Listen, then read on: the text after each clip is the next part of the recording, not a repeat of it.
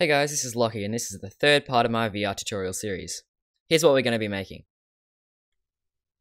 In this video we create a touchpad system similar to that of the balloons in the VR tutorial.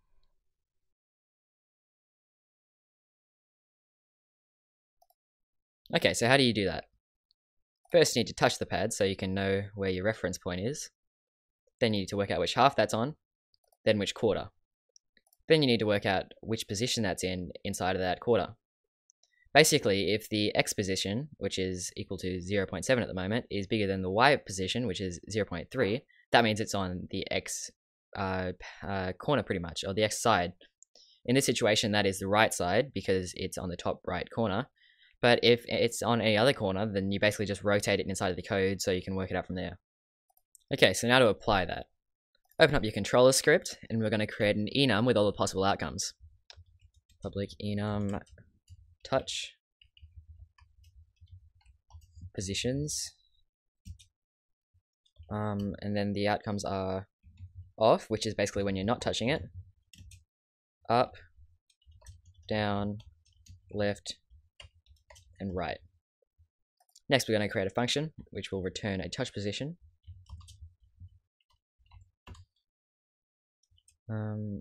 Current touch position. And basically what we need to do is get the position. So if we do vector2 pos equals controller dot get axis valve dot vr dot evr button id dot touchpad, that basically just gets the position on the touchpad. Basically it goes from -1 on each axis to 1. Then what we do is we check if it's on the top half or the bottom half, which we'll do by doing bool is top equals pos.y is greater than 0, or greater than equal to 0 actually, and then we'll repeat that with the x-axis.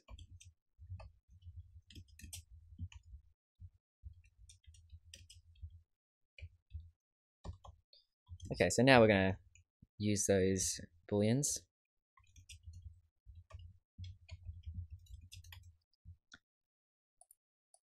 And then do the side inside of it.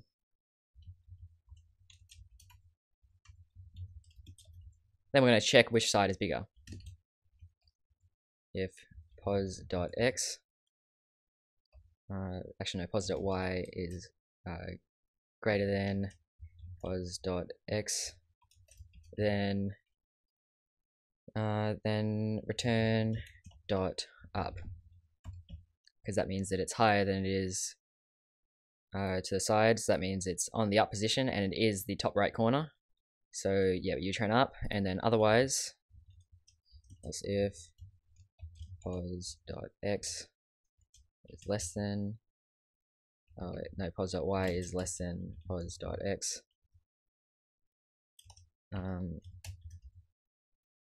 then return touch position dot right. That's the exact opposite, so it just returns the right side.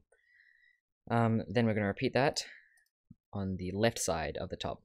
So if pos.y is greater than -pos.x, because that basically just makes it so that the left side is sort of shifted to the right, so you get the normalized value. So you can check that. If it is, then you can return the touch position dot up. Otherwise, return the touch position dot left. Now what you need to do is just copy this and then put it on the bottom. So yeah, you just replace all the ups with downs, and then you just get the negative version of each of the position y's. Actually, now that I think about it, you don't need to have the if statements there. The else ifs, they can just be else's. Okay, so I think that's that function done. Okay, so that works, but it won't return a value when your finger isn't on it. So it'll basically just say whatever the last position was.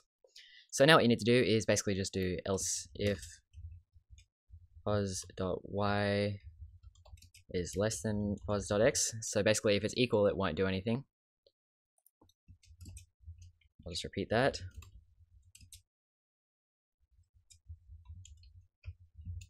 So basically just doing the opposite of the line above.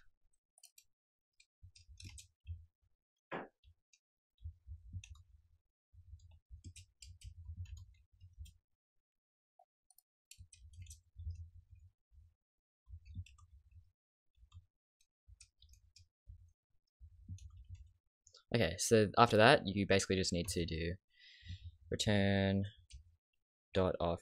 So it'll basically just check, and if at any point they are equal, which could be 0, 0 if you're not touching it, or if they just happen to align, then it will return off.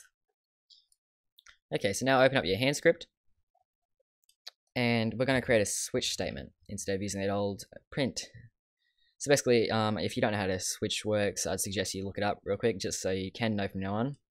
But yeah, it basically just does the exact same thing as before, except in a more structured format. So if I just copy that again and place it inside of the section where it checks if you are currently holding an object, what I'm going to do is I'm going to make it so that if you're pressing the right or left, it'll move the item in your hand to the right or left, and the same with up and down, except that'll correspond to forward and backward. So right held object dot transform dot local position plus equals vector3 transform dot definitely vector3 dot right times time dot delta time. So I'll copy that and do it in the left, and I'll do the same with the up and down, except vector3 dot forward, copy that again, and do minus equals. So give that a play.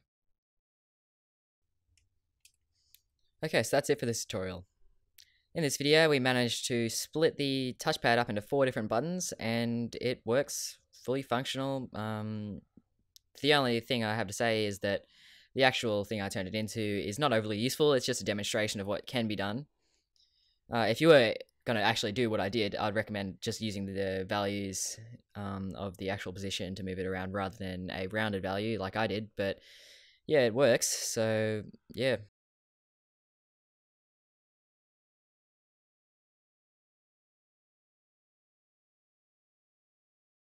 Thanks for watching. If you enjoyed this video, make sure to leave a like and check out some of my other videos. If you haven't already, subscribe and enable notifications so you can know whenever I upload. See you in the next video.